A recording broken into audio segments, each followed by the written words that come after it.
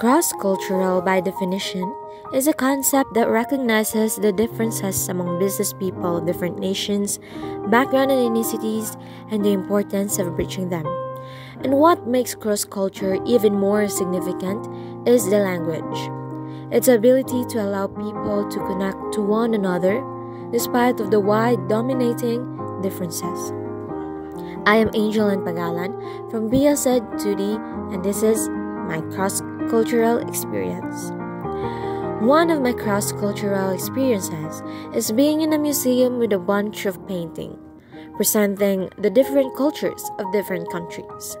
It is one of the best examples of cross-culture, where I was able to understand how they preserve their culture throughout the years, and also the language itself. The communication, the interaction that is done by two individuals from different countries are also one of my cross-cultural experiences. And I somehow find it very astonishing, because in that short time of interaction, you were able to connect to them and see how their culture works and how they value them. And I can somehow conclude that that makes communication very reliable.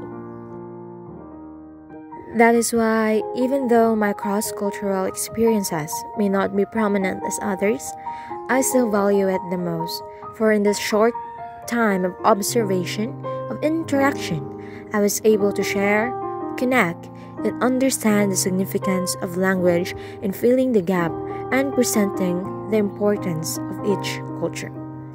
And that is my cross-cultural experience. Thank you so much and have a great day ahead.